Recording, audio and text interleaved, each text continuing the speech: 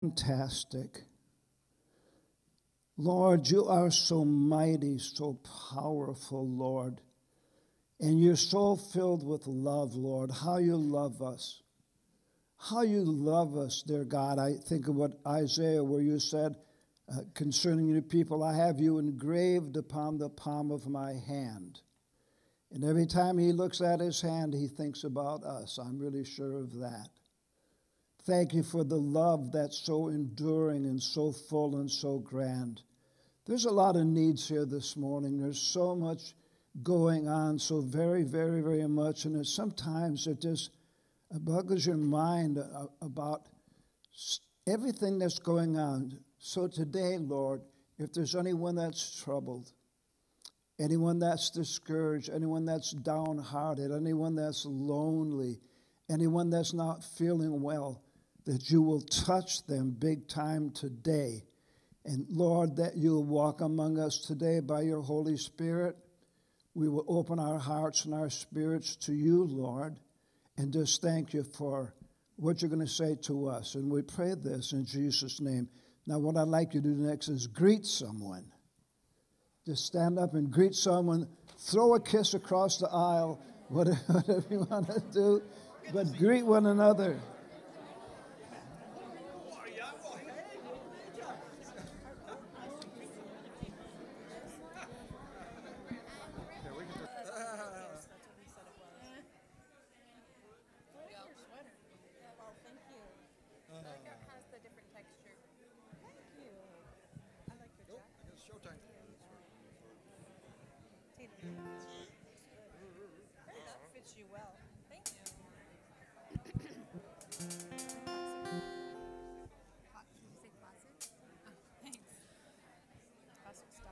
Please make your way back to your seats and remain standing through the first song together, and then through the rest of the song service.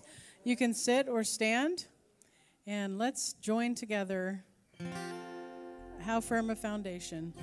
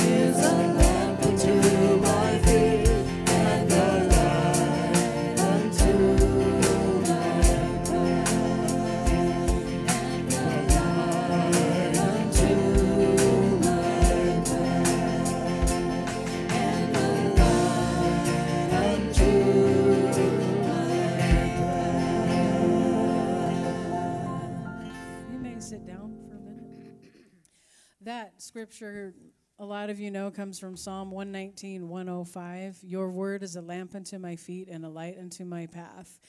And the next song we're going to do is called Ancient Words, and it's about the Bible and the scripture, the word, how important it is to our lives for teaching and the timeless lessons that it has for us. And this week I was wishing that Vicki Young were here, because I thought, man, she would just have the perfect thing to say for this song. And I opened up my email. I kid you not, like minutes later, there was this note from Vicki, and she had read the list of songs for the week, and she wrote me a little special note about the song Ancient Words. So I wanted to share that with you. She said, I truly love in my heart the song Ancient Words. Every now and then I wonder at the thought of having these ancient words of my father at my ready to read. I ask myself, who but an ancient history buff goes to the library to check out and read a 3,000-year-old book and expect to be able to read it and have it be relevant to current day life? I always stand amazed at how God gave and preserved us his words, current for each soul throughout the ages, and I don't have to search for it or translate it. All of that hard work has been done for me. But for it to take root in me, I must spend the time digging into it and gleaning its pages. Many days I afford myself long digging times and feast on his words. Often, though, it's only a snack to get me through the day.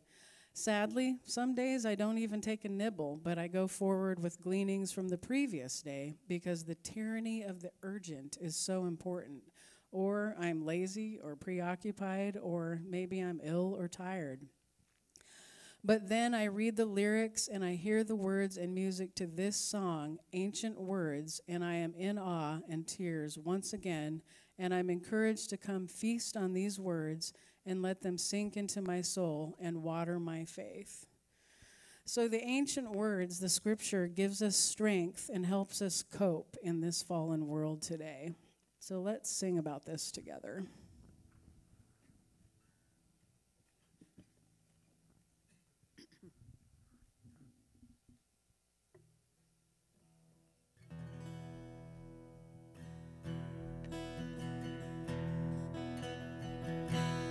Holy words, God preserved for our walk in this world. They resound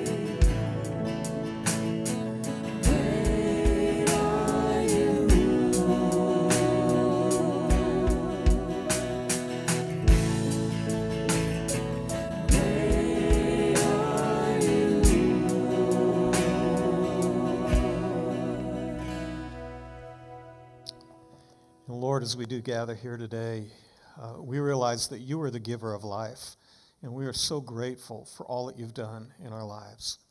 I pray now that as we prepare to go into your word, that you would speak to us.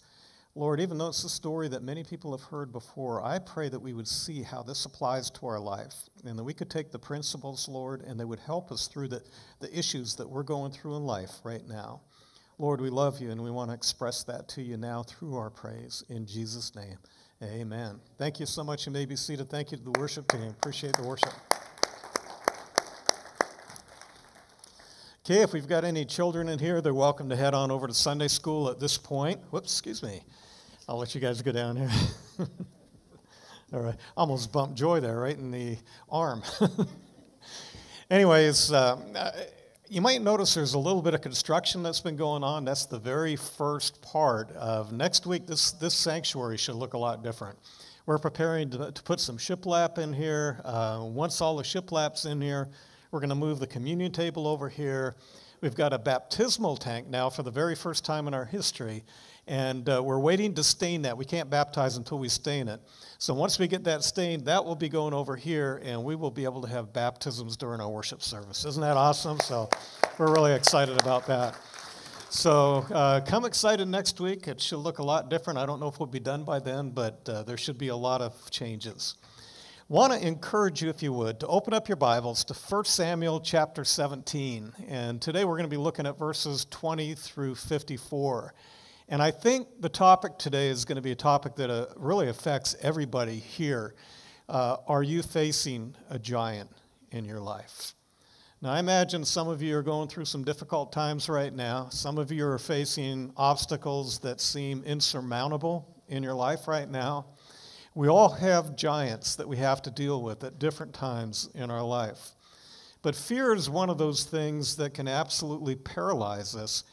And it can cause us to miss out on many potential blessings in our life. If we allow the fear to dictate over top of us what we're going to do and what we're not going to do, it can stop us from being what God wants us to be. David Jeremiah writes, "You may stand at the threshold of God's greatest promise for you, but you'll never claim his blessing if you let fear dominate your life." I mean, God may be getting ready to bless you. In fact, I've said over and over again, if you're taking a step forward spiritually, you're going to get whacked. The enemy's going to come at you to discourage you. He doesn't want you to go forward. He wants you to stop. He wants you to quit. He wants you to give up. If you step forward spiritually, expect to get whacked. It's going to happen. But we can't let that fear dominate us, because if we do, we'll never claim the blessings that God was going to give us if we let the fear go ahead and win. Well, fear is just one of many giants that we face in our life, and I hope that as we grow spiritually, that we'll get a little more courageous as we see God at work in our life. And really, as we mature as Christians, that's one of the things we find out. When we're young, we don't have a whole catalog of proof that God is faithful. God is faithful to answer our prayers. God is faithful to help us get through. But as we get older and we go through different seasons in our life, then we can see God has walked with us every step of the way. And when the next crisis hits, we know that God is going to be there with us as well. I think one of the best definitions of courage and fear that I've ever seen. Courage is not the absence of fear, but rather the judgment that something is more important than fear. All things being equal, you could be on the second or third floor of a building, in the second or third story, and you can look down at the ground below, and there could be a whole bunch of people down below you, and they could be saying, "Jump, jump," and you'd say, "You're out of your mind." But if that building is on fire, and all of a sudden you see that, boy, maybe that's the best option that I have, all of a sudden you're willing to step forward. Courage is not the absence of fear, but rather the judgment that something is more important than that fear. And maybe that thing that's more important is your very life. Amen? But courage doesn't necessarily mean that you're not afraid. Courage is realizing that something is more important than whatever it is that you're afraid of. One of the things I love doing is playing basketball. In fact, when I grew up, I had a basketball hoop out in front of my house, and I'd just go out by the hour and just be shooting away, and I always had dreams, to jump up and slam dunk that ball. You guys ever been there, you guys? You just want to do it, man. You want to go airborne. You want to slam dunk that ball. And I would work at it, and I would work at it, and I would jump as high as I could. And I'm living proof of the saying that white men can't jump. because I'd get about 5 inches. And I'd swing as hard as I could, and I would hit the bottom of the net on the basket. I couldn't do it. I couldn't get up there. So my solution was you lower the basket. Boom. Then you do it. But can you imagine facing a giant that was 9 feet, 9 inches tall? Now, to put that into perspective for us today, I want you to think of yourself in a gymnasium standing under the basketball hoop. And as you look and you see how high that hoop is, realize that that giant's head is 3 inches away from the rim. If that giant were to go on his tippy toes, his head would touch the rim. And as we're looking at our story today, that kind of brings into perspective just how huge Goliath was. Well, Goliath wasn't the only giant that was mentioned in the Bible. We find giants were mentioned in Genesis chapter 6, and we see that that was the Nephilim. We see that the 12 Hebrew spies went into the promised land, and they saw giants in the land. And because of the fear of the giants, 10 of the 12 said, we can't do it. But you had 2 of the 12 who said, look at the size of them. How can we miss? And they were willing to go into the promised land, and they were blessed. We saw Og, king of Bashan, the last of the Amorites. He had a bed that was 13.5 feet long. That's in Deuteronomy chapter 3, verse 11. And then we see that the Egyptians had an individual that was 7.5 feet tall. And Benaiah, one of David's mighty men, wrestled the spear away, and he killed him. And we see that in 1 Chronicles chapter 11, verse 23. But imagine facing an opponent 9 feet, 9 inches tall. Robert Wadlow was the tallest person in modern recorded history at 8 feet, 11 inches. Now, he was only 21 years old, and usually today when they get really tall, you see it with some of the basketball players that try, not all of them, but some of them are really clumsy in the way that they're built and their body's just not working quite right. But this individual at 21 years old was 8 feet, 11 inches tall, and you get the idea as he stands beside the ladies who are right next to him, just how big he was. But he was clumsy. He couldn't do the things average people could do. Probably had to walk with a cane. But Goliath, he was 9 feet. He was almost a foot taller. He was 9 feet, 9 inches tall. He was massive and powerful and about 750 pounds of muscle. And you can imagine what it would have been like to see a giant like that, to have to face that individual. Imagine the strength that he would have. Now, unbeknown to Jesse, David's father, he was sending Jesse into an area, into a battle that would be for the ages. And he probably just thought he was sending his son to the front lines. 1 Samuel chapter 17, verses 17 through 20, then Jesse said to his son David, take now for your brothers an ephah of dried grain and these 10 loaves, and run to your brothers at the camp, and carry these 10 cheeses to the captain of the 1,000, and see how your brothers fare, and bring back news of them. Now Saul and they and all the men of Israel were in the valley of Elah, fighting the Philistines.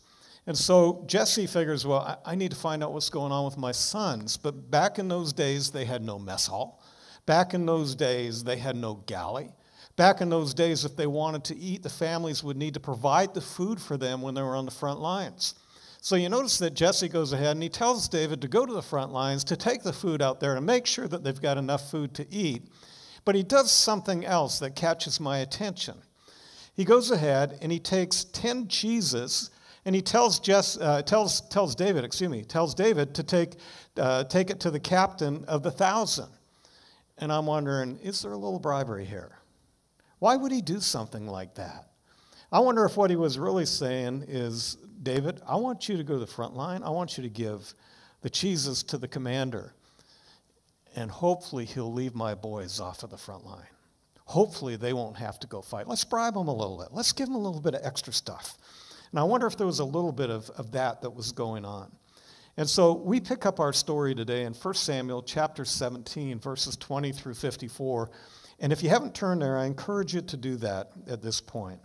So Jesse has just sent David at this point. We see in verses 20 through 22, it says, so David rose early in the morning, left the sheep with the keeper, and took the things, and he went as Jesse had commanded him. And he came to the camp as the army was going out to fight and shouting to the fight and shouting for the battle. For Israel and the Philistines had drawn up in battle array, army against army. And David left his supplies at the hand of the supply keeper. He ran to the army, and he came and he greeted his brothers. Now, I think if David had his way, he would not have been with his father's sheep. If you remember earlier on in chapter 16, we saw that Samuel came, he talked to Jesse, he asked him if he had sons, and one by one he takes the 7 sons of Jesse and goes through and finds out that none of those sons are the sons that God had intended for him to anoint. And so he said to Jesse, he said, "Do you have any more sons?" He said, "Well, yes, I've got my youngest who's out in the field." And he brings David to him, and it was David whom he said, "That's the one God wants me to anoint." And so the other brothers were there. I think it's important that we understand that as we see how things unfold here as we're moving on. They witnessed that. Those who were older than him, especially Eliab the oldest, probably really wrestled with the fact that they weren't the ones who got the anointing. It was their little brother David. And so they're holding that in, and I think we're going to see that come out. So David was a warrior by nature. In fact, we see that he wasn't allowed to build the temple of God because he had so much blood on his hands. And so I don't think he wanted to be back with the sheep. I think David wanted to be out there on the front lines. And when he had the opportunity to take the food and drop the cheese off and everything else, he immediately heads to the front line to see what's happening.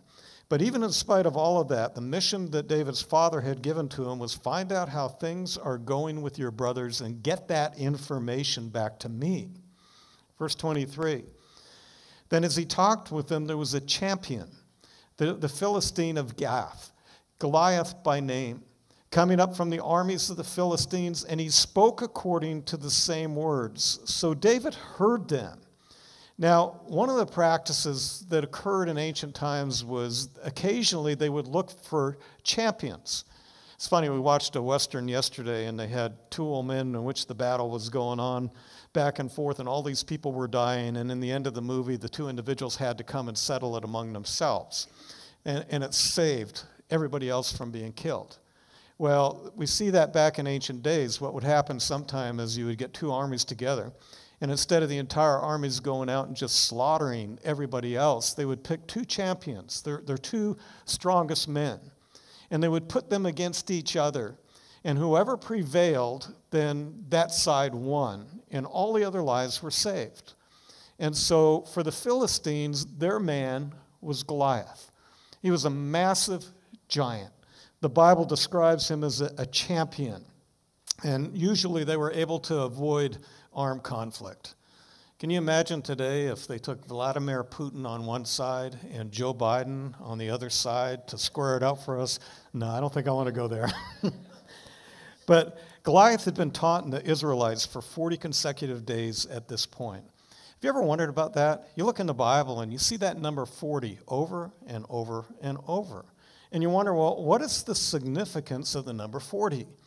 For one thing, we see that Israel was in the wilderness for 40 years. Here we see Goliath was mocking for 40 days. We see that Jesus was sent out into the wilderness to be tempted for 40 days. Well, the number 40 was used in Scripture to indicate times of trial and testing. And usually when that number 40 is given, that period of trial and testing is coming to an end. It comes to an end. The Exodus ended at 40 years. You know, Goliath's mocking ended at 40 days. The testing of Jesus in the wilderness ended at 40 days and 40 nights. So Goliath's testing here was about ready to come to an end. He may have a big mouth. He may be giving him a hard time, but it was all about to end. Verse 24, and all the men of Israel, when they saw the man, meaning Goliath, they fled from him, and they were dreadfully afraid. I think it's important for us to realize that the army of Israel wasn't anything like we see today. It was a bunch of ragtag individuals that were out there. They had pitchforks. They had other things. There was only 2 swords in the entire army, and that was King Saul and his son Jonathan. Everybody else was doing it in just a ragtag way, and they were absolutely terrified. The Philistines had weapons. They did not. So the soldiers were terrified at Goliath's size and strength, and they wouldn't fight him. Now, remember how big this guy is after looking at that picture we saw earlier. He was intimidating. And what had happened is the Philistines had intruded into the territory of Judah. And they not only wanted where they had gotten to, they wanted more. And so this was big trouble. The people of Judah were going to be in servitude to the Philistines unless they could fight this off. Well, verse 25. So the men of Israel said, "Have you seen this man who has come up? Surely he has come up to defy Israel. And it shall be that the man who kills him, the king will enrich, number one, with great riches. Number two, will give him his daughter. And number three, give his father's house exemption from taxes in Israel." Can you imagine that? Your parents would be delivered from having to pay any taxes for the rest of your life. You'd be wealthy. You'd get all this stuff. You'd be married to the king's daughter. That would put you in a real special position there. Well, this is the first time that David had heard that, and it intrigued him, but he wanted to make sure that he was hearing things right. So he begins to ask a little bit more. Verse 26, David spoke to the men who stood by him, saying, "What shall be done for the man who kills this Philistine and takes away this reproach from Israel? For who is this uncircumcised Philistine that he should defy the armies of the living God?"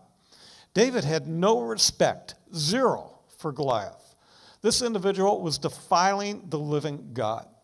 How do you react when you hear people defiling the name of God, mocking the name of God? Does it get you upset?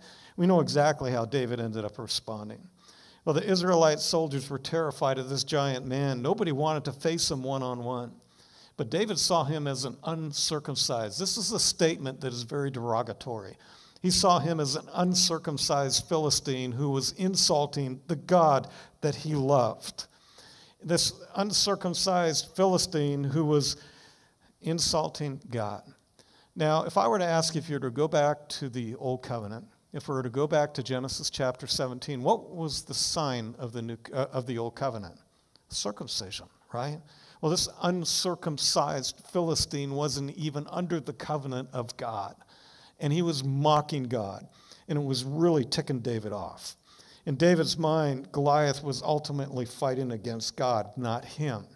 And Paul wrote in Romans chapter 8, verse 31, "If God is for us, who can be against us?" And that's going through David's mind as he's dealing with this. If I were to ask you today, what kind of giants are you facing in your life?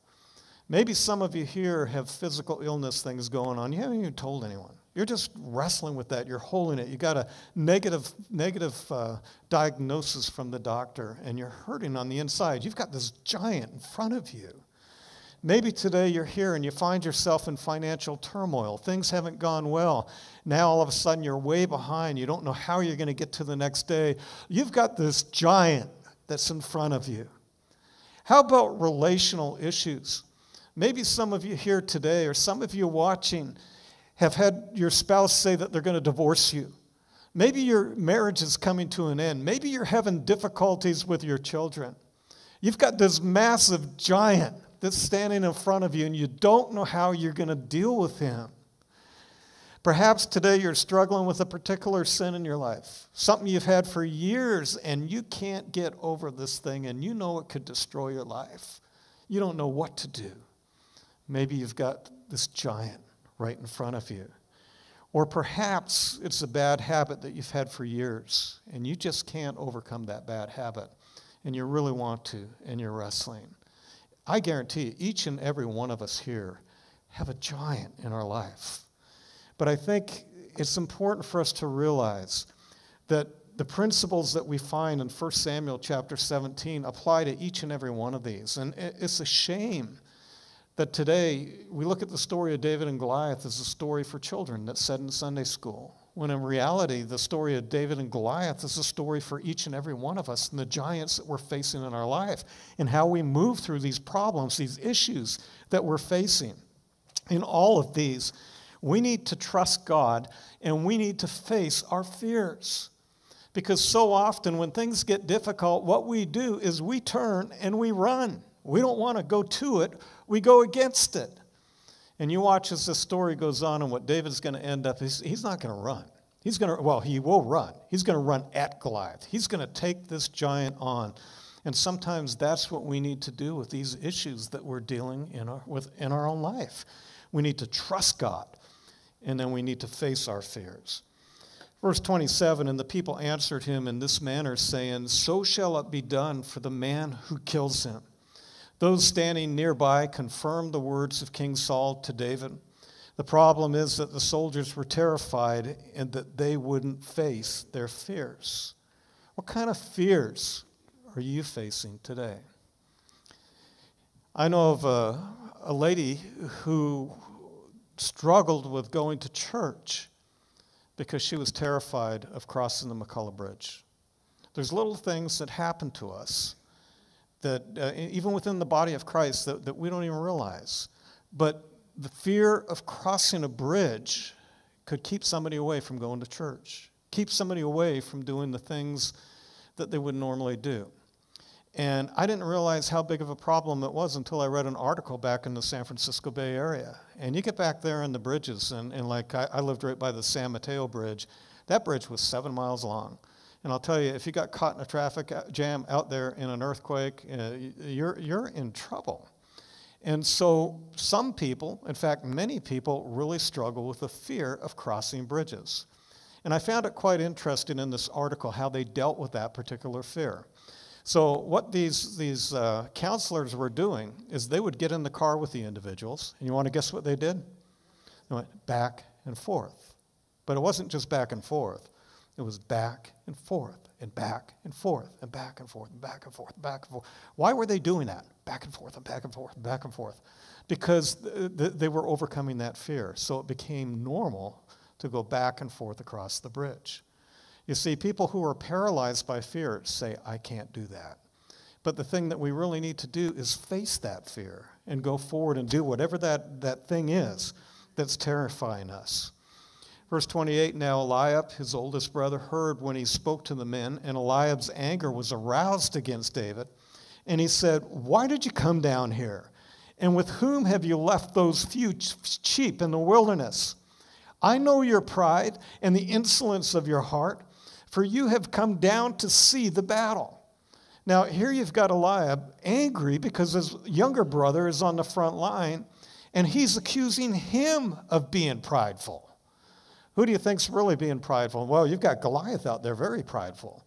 But who's being prideful in this particular case? You've got Eliab, who's very, very upset that his brother would even come out there. He's fuming, and maybe he's fuming because of what Samuel had done, because Samuel had anointed him. Samuel had chosen him. Now you're out in my area. Why are you out here with me? Have you ever noticed that some of the most hurtful attacks that ever happen come from our own family?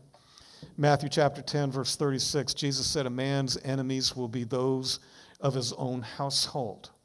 We see that with Joseph. Joseph didn't do anything wrong, and yet at the same time, Joseph was hated by his brothers, and he was sold into slavery. We see the same thing with Moses. We find that his brother Aaron, his sister Miriam, they were upset at him, and they were grumbling about him, and they end up paying the price because of that, but they were attacking Moses.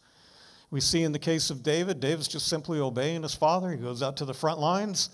And here now, his brother, at least Eliab, and I'm sure the other ones, were upset that he was out there.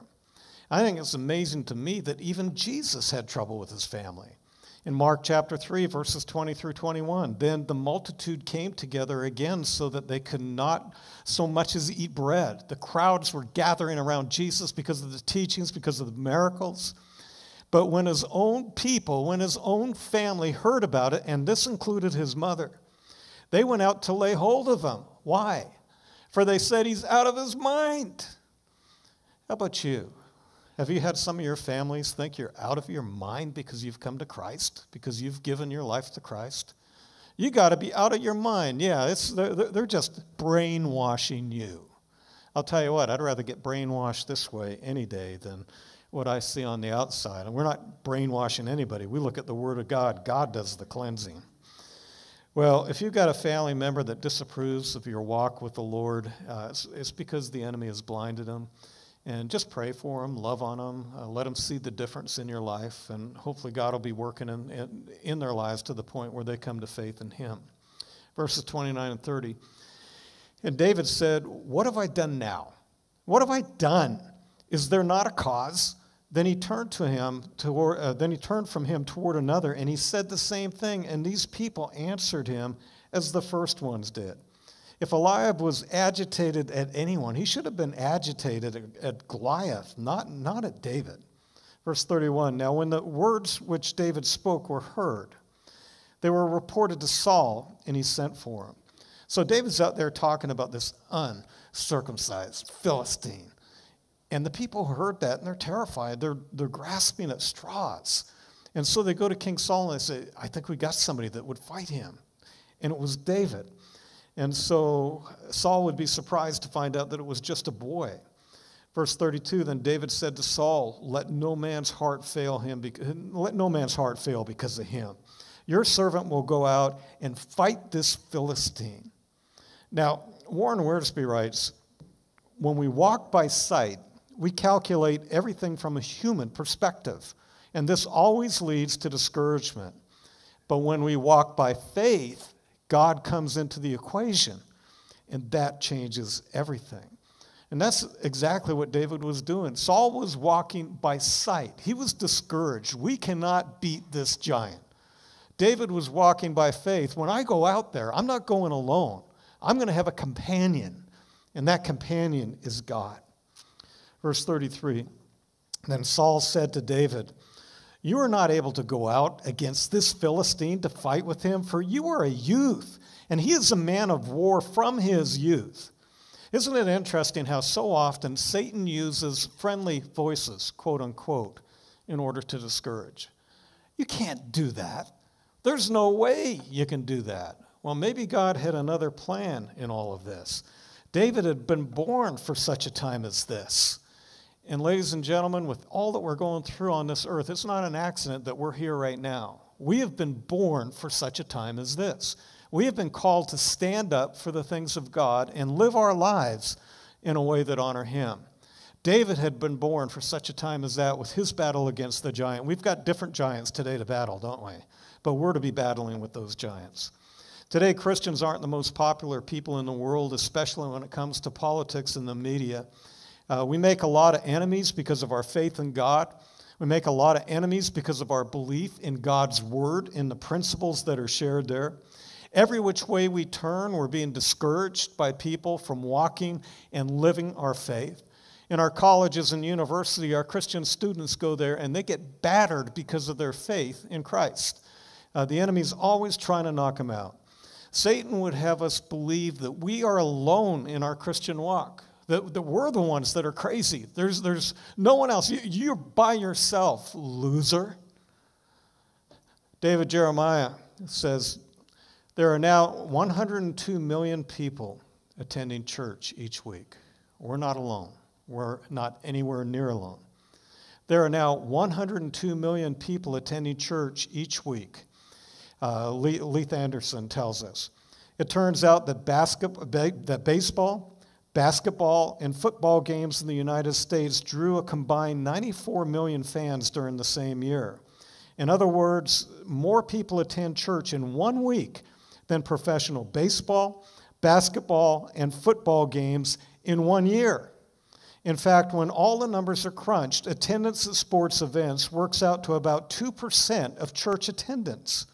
So the next time somebody says to you, oh, if only people were as passionate about their church as they are about their sports teams, you need to remind them that the pews are 50 times more popular than stadium seats week after week. It's all a matter of perspective. You see, the lie is that you're all alone. You're walking out there alone. There's no backup. The church is dying. The fact of the matter is there are a lot of people out there, brothers and sisters, who are walking with you, and we just need to realize, even more important than the number of Christians walking with you is that God is walking with you. Verses 34 through 36, but David said to Saul, your servant used to keep his father's sheep, and when a lion or a bear came and took a lamb out of the flock, I went out after it, and I struck it, and I delivered the lamb from its mouth. And when it arose against me, I caught it by its beard, and I struck it, and I killed it. Your servant has killed both lion and bear, and this uncircumcised Philistine will be like one of them, seeing he has defiled the armies of the living God.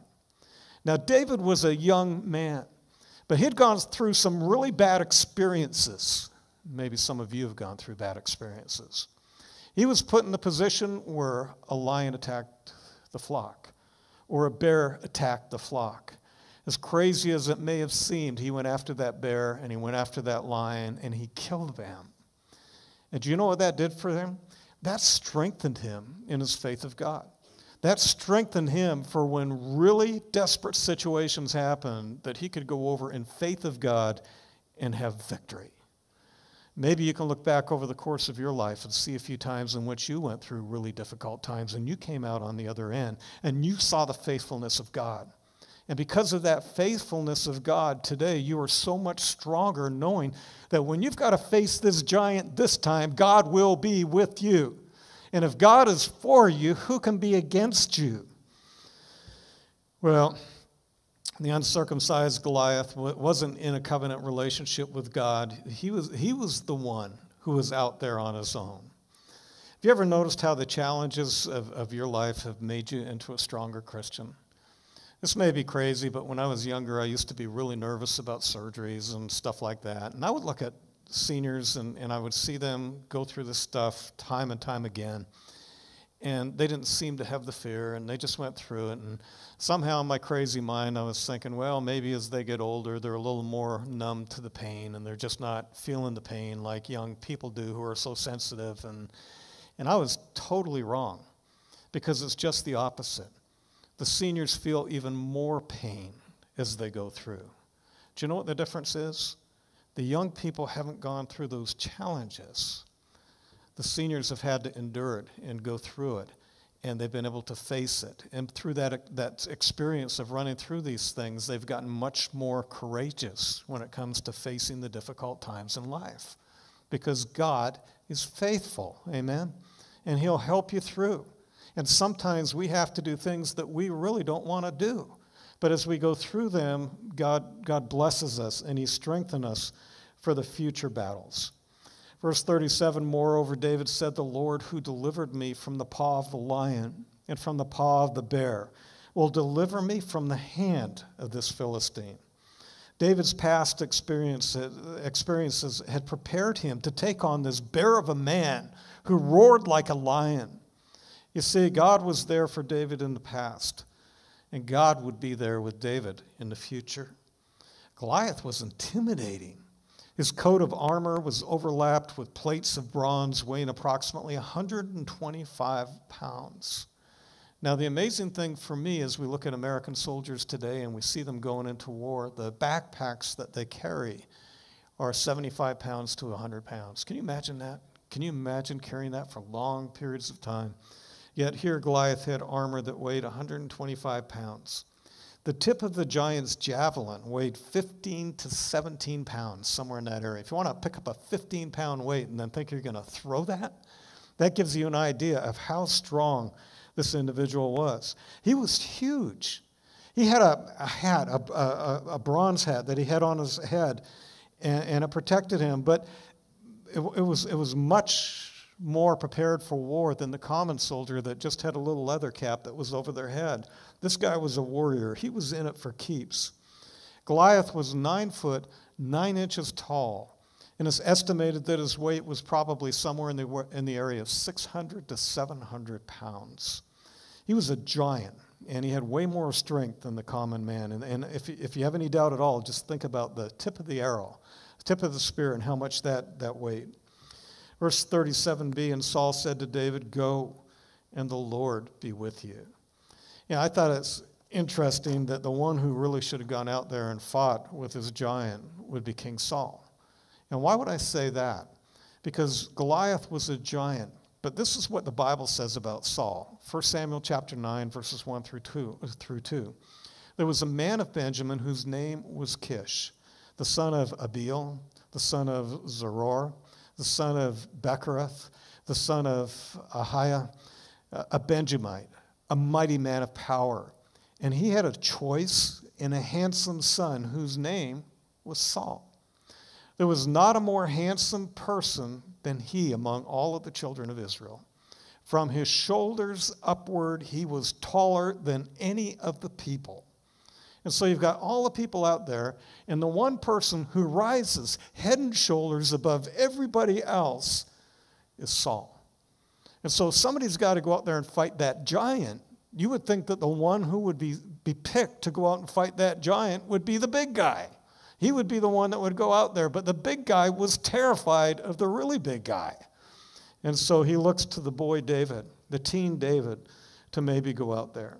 I think through all of this, we learned that Saul didn't have much faith in the Lord. He turned to a boy to do a man's job. So Saul was determined to have David fight Goliath, but he was determined to do that on his own terms. One of the things that we learn about King Saul is that he was a man of the flesh. And I think it's important for us to realize, too, back in 1 Samuel chapter 16, we see that when David was anointed, that the anointing was taken away from Saul. And so from that point on, he's tormented by evil spirits. Saul is a man who is operating in the flesh. And that's where we pick up the story here at this point. So Saul clothed David with his armor, and he put a bronze helmet on his head, and he also clothed him with a coat of mail, or he's got armor on is what he's got. David fastened his sword to his armor, and he tried to walk, for he had not tested them. And David said to Saul, I can't walk like these, for I have not tested them. And so David took them off. Now think about this. The armor would have been set for Saul, who was head and shoulders above everybody else. You've got a teen David. It's possible that David was tall. Yeah, we don't know, but what's really obvious through all of this is that all of this armor on top of young David was very cumbersome, and he could barely move. Saul's thinking, well, we've got to fight him the way that he's dressed. And David's saying, I can't, all I know is God wants me to fight this guy. I can't do this. This is too cumbersome for me. So young David told the king no, he was going to do it God's way. Have you ever had to tell somebody in authority who's told you to do something that you know is not God's will in your life? No, I'm going to do it my way. I'm going to bear the consequences. I think it's important that we stop here for just a moment and we take a look at young David as a teen, because what he did took a great amount of courage. He walked up to the king and he said, no, I'm not going to do it your way. I'm going to do it God's way. And that's exactly what he did. Verse 40, then he took his staff in his hand and he chose for himself 5 smooth stones from the brook, and he put them in a shepherd's bag in a pouch which he had, and a sling was in his hand. And he drew near to the Philistines. Now, I think it's interesting the selection of weapons that David chose. Why didn't he choose the spear? Why didn't he choose a bow and arrow or something else, a pitchfork or whatever weapon they might have had in those days? Because David was comfortable using the slingshot. It was something that he knew how to do, and he was gifted with using them. The founder of the China Inland Mission, Hudson Taylor, said this. He said, all God's spiritual giants have been weak men who did great things for God because they reckoned on him being with them. All God's giants have been weak men, and they do great things when they trust in God to be with them and to help them through that time. And so with a shepherd's staff, a sling, and a shepherd's bag carrying stones, David goes out in order to meet Goliath. You know, I think it's important for us to see what happened here. David's using something that he is gifted in. He's going to go fight a battle for the ages. But he's using the giftedness that God has given to him. We've had several messages about giftedness and what our spiritual gifts are and where we fit best in ministry, how we do this. So often we try to be like somebody else and we fall flat on our face. What we need to do is look at where that giftedness is and use that giftedness to God's glory, because that is how God has equipped you for ministry. I used to work under a fantastic senior pastor. Some of you here know Pastor Mel Wiggers, and he ended up retiring. And I'll tell you, as a young pastor, I used to sit in the back of that sanctuary, which was absolutely packed with people, and be terrified. I would listen to this man who had been so uniquely gifted by God to teach the Word of God. I'd look at the faces of people, totally into what he was saying, able to connect with them, and I'm sitting back there in terror saying, I can't do that.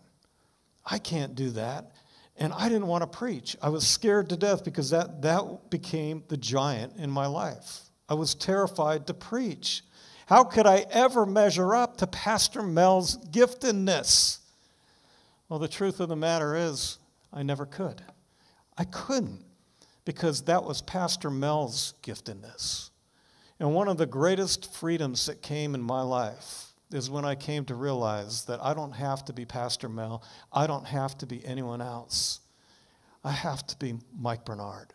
I have to be the person that God designed me to be, using the gifts that God has given me, and praise God for others with other gifts. But for each and every one of us, as we look around, is so freeing to realize that we just need to be who God has made us to be. Amen? And it doesn't mean that my fear went away. I was terrified. There was times I threw up at night if I had to preach, and I couldn't sleep, but I had to face it. And I had to get on that bridge. And I had to go back and forth, and back and forth, and back and forth. And I still have to go back and forth. What fears are you facing? What giants are you facing in your life? Because we need to address those giants. We need to go at them rather than running from them. Well, being a shepherd could be incredibly boring. Out there with the sheep, it was a bad job. but the shepherd had a lot of free time. And one of the things that David, I'm sure, did is he would take that sling, because in Israel there are rocks everywhere, and he'd take those little rocks and he'd be firing them all over just to kill time. Even while he was out there doing what he really didn't want to do, he was being trained for a bigger job that would be coming down the road. That job would be called King of Israel, because he was learning how to lead, he was learning how to feed, he was learning how to guard, he was learning how to do all these things that you have to do with sheep. And sometimes even in our own life, we may be right now in a position that we don't want to be in. And God is training us, preparing us for something much bigger in the future, because we're going through this time learning principles that we can later apply to our lives and to our ministries. So David's out there learning how to shoot, and he's getting pretty good at that.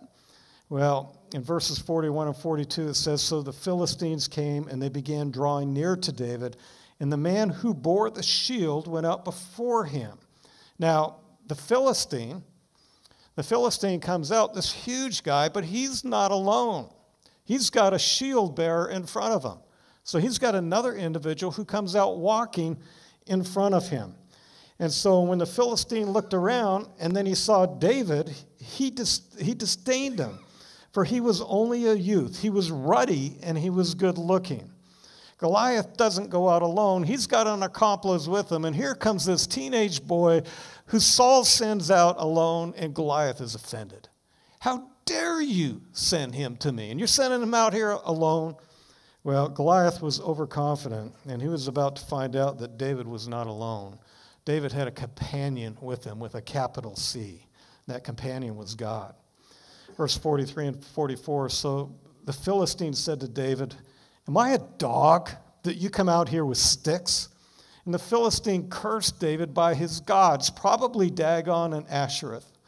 And the Philistine said to David, Come to me, and I will give your flesh to the birds of the air and the beasts of the field. I was thinking about this and thinking about Goliath's size, and all I could think of was a WWF wrestler out there just mouthing off, And that's kind of what he was doing there, trying to intimidate David with his mouth, and yet young David would not take any of that. Verse 45, Then David said to the Philistine, You come to me with a sword and with a spear and a javelin, But I come to you in the name of the Lord of hosts, the God of the armies of Israel, whom you have defiled. David wasn't looking at the giant. David had his eyes firmly planted upon God and what God could do. He wasn't alone. Like I said, he had that companion. Verse 46, this day the Lord will deliver you into my hands, and I will strike you and take your head from you. And this day I will give the carcasses of the camp of the Philistines to the birds of the air, the wild beasts of the earth, and all the earth, that all the earth may know that there is a God in Israel. You see, what David was dealing right there with was something that was even worse than death in their minds. It was bad enough to die. Don't leave me for the birds. I don't want them plucking my eyes out. I don't want them eating my flesh. Don't leave me for the wild animals. I don't want them to be eating on me after I'm dead. And so this was worse to many of them than even death. You know, and all odds, humanly speaking, seemed to be against David. And yet he stepped forward in faith, trusting God. What giant are you facing in your life? You know, is it a job loss, divorce, any number of things? Step forward in faith, trusting God. David continues, then all this assembly shall know that the Lord does not save with sword or spear, for the battle is the Lord's, and he will give you into our hands. As you look at verse 47, the key words in that verse is the battle belongs to the Lord. When people go against you, when people start attacking you because you are a Christian, in reality they're attacking the Lord. And that battle belongs to the Lord. And we need to remember that he's much more powerful than any giant that we might be facing. I used to love the Beatles when I was growing up and the music that they had. But as time went on, it went from She Loves You, Yeah, Yeah, Yeah, to literally blasphemy in Christ. And John Lennon, I think, was the worst at doing that. George Harrison wasn't far behind. But John Lennon's dead. George Harrison is dead. You don't attack the Lord. You attack the Lord, you're going to have to pay the consequences on that. You know, people may blaspheme God, but I sure wouldn't want to be in their shoes when they do so. And Goliath was out here blaspheming God. You know, when people attack our faith, we need to remember that the battle belongs to the Lord. Warren Wiersbe says this. He said, as a shepherd alone in the fields, he had learned to trust God, and as a faithful guardian of the flock, he had mastered the use of a sling. David had confident faith in God because he had found him dependable in the crises of life, and he knew that the Lord would not desert him. So David's strategy in all of this was to have faith in God, then to use his speed, his mobility, his giftedness as he faced this giant. Usually stones were round and they're smooth. You guys ever do it on a river? You find stones and you start skipping them, and you can find the right stones to use that are best.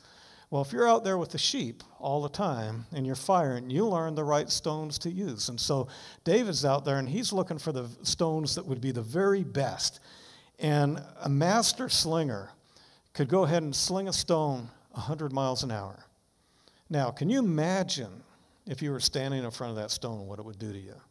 So if you got really, really good at that, you could sling it 100 miles an hour. We see in the book of Judges, it talks about the Benjamites. You had 700 of them, could take them with their left hand, and they could sling those stones, and they were just deadly with them. It was an art of war. They did not have swords in those days, except for two. They had pitchforks. So you start using other things that are available, and in that part of the country, you've got stones that are everywhere. But imagine getting hit in the head by one of those stones at 100 miles an hour. Verse 48 and 49, so it was when the Philistines arose and they came and they drew near to meet David, that David hurried and he ran towards the army to meet the Philistines. You notice as they came to meet him, he didn't turn and run away like the other Israelites did. As they came to him, he ran at them. All of a sudden, now they're saying, what is this kid doing? You know, what's going on here? Then David put his hand in his bag, and he took out a stone and he slung it. and he struck the Philistine in the forehead so that the stone sank into the forehead, and he fell on his face to the earth.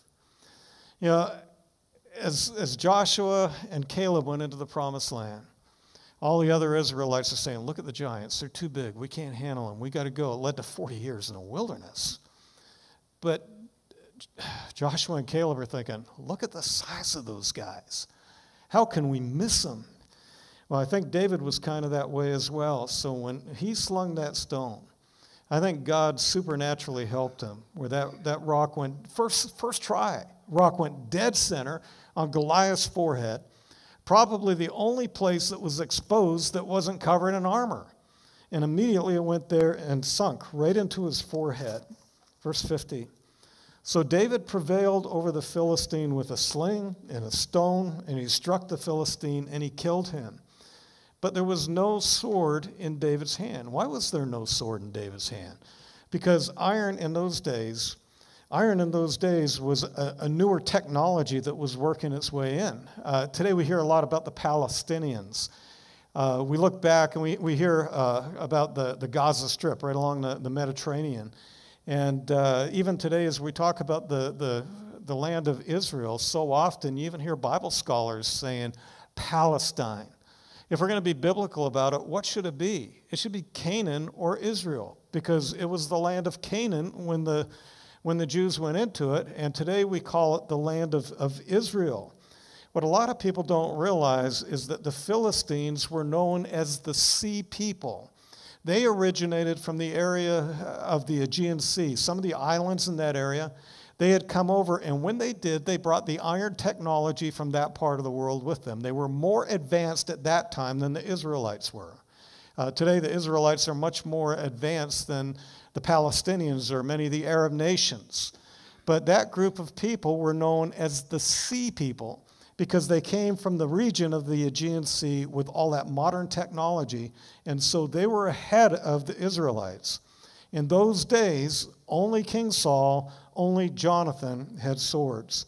And so here we see the battle goes on, the rock goes and it hits him right in the head.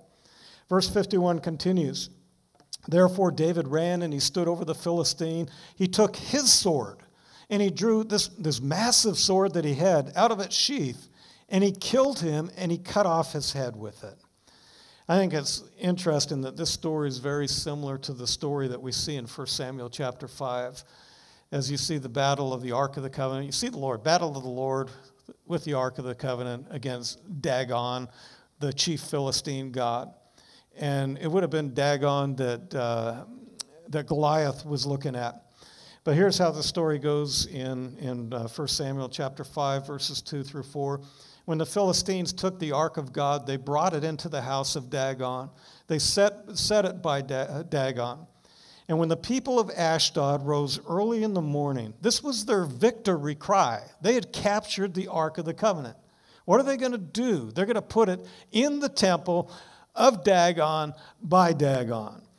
And so they go early in the morning, and there was Dagon fallen on its face to the earth before the Ark of the Lord.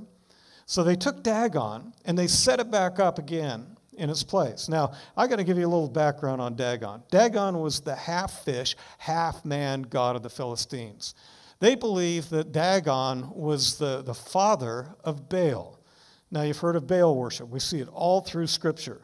The Philistines believed that Dagon was the father of Baal. So they took Dagon, and they set it in place again. And when they arose early the next morning, there was Dagon fallen on its face on the ground before the ark of the Lord. And the head of Dagon, both palms and his hands, were broken off on the threshold. And as all of the people walked in and they saw that, they said, Dagon. Well, but what I want you to see here, I'm just joking there. But what I want you to see here is that in both places, you've got the god Dagon before the God of Israel falls down and loses his head, falls right on his face, boom, and loses his head.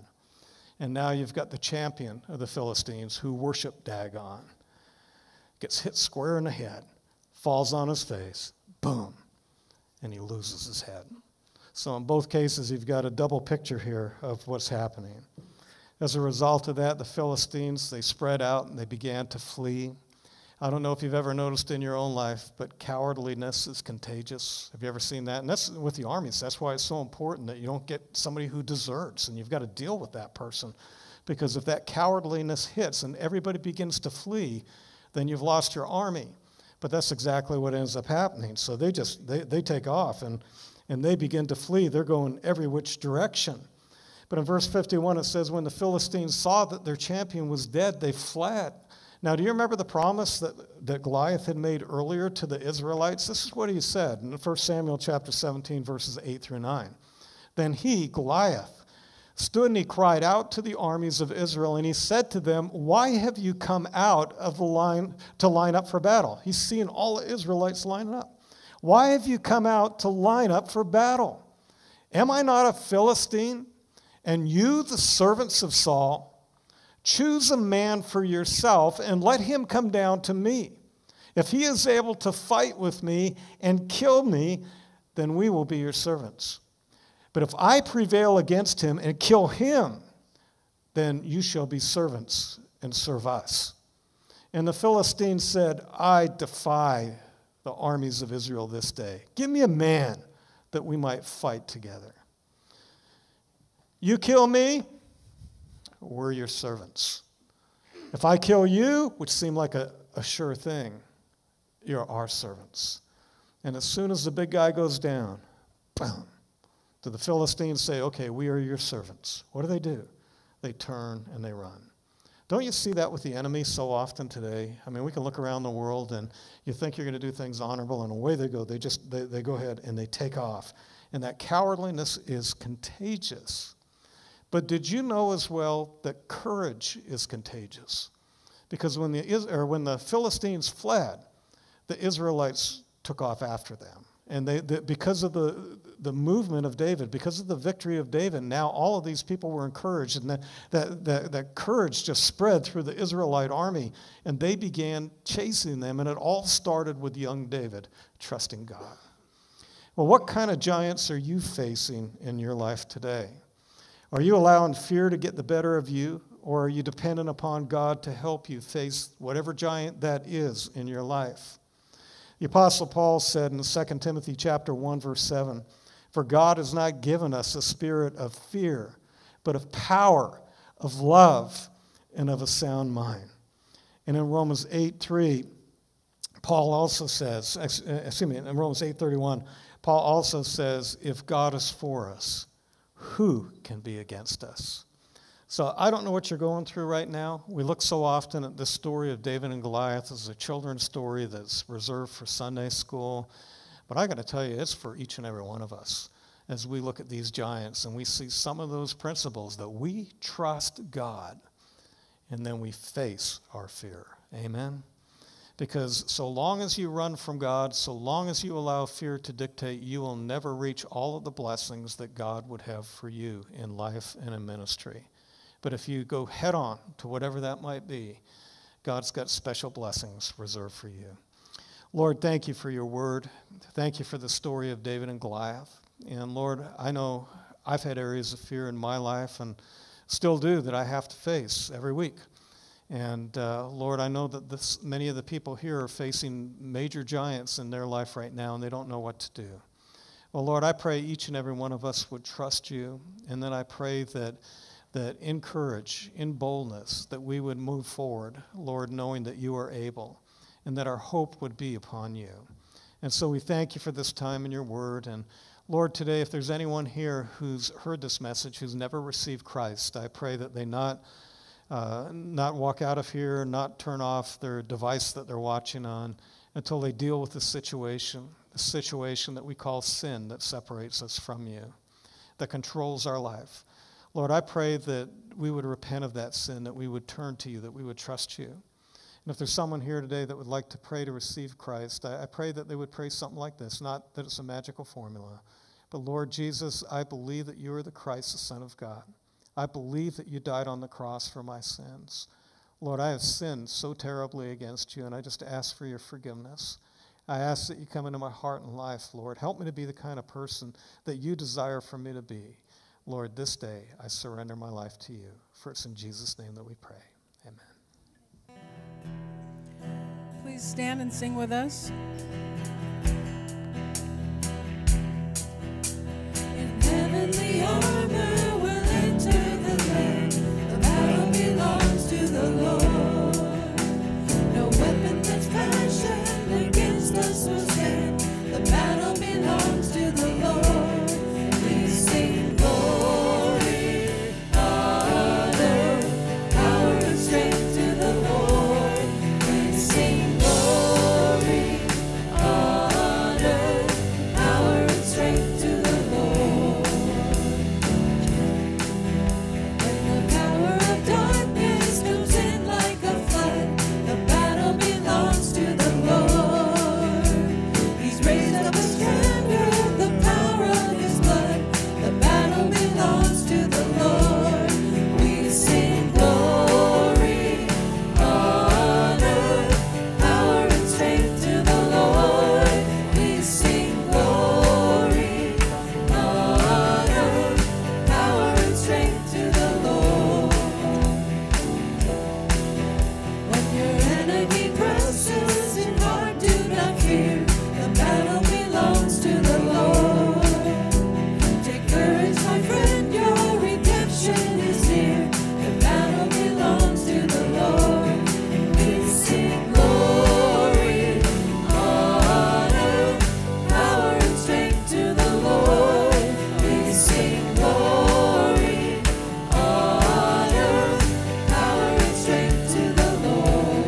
We sing glory, honor, power and strength to the Lord. We sing glory, honor, power and strength to the Lord. Power and strength to the Lord. Power and strength to the Lord. Amen. Power and strength to the Lord. Glory and honor. Well, the battle belongs to the Lord, whatever it is that we're facing today. I want to encourage you guys on your communication sheets, if you could fill those out with any prayer requests that you have. As we conclude today, if you're wrestling with something and you need prayer, I'm going to ask a couple of the elders to come up with me up here in the front, and we can be praying for you. Also, we're looking, like I said, of getting the baptismal tank out soon, and if you're interested in being baptized, just write on your slip, and then we'll get a hold of you, and we can make arrangements for that, because there will be a baptism service coming soon. I guarantee you that. Lord, thank you so much for this day as we gather and worship. And I pray that as we leave here, Lord, that we would leave here with the courage of knowing that the battle belongs to you. And so thank you for the incredible love that you've given to us in Christ. And I just pray that each and every day, Lord, that we would draw ever closer to you. In Jesus' name, amen. God bless you.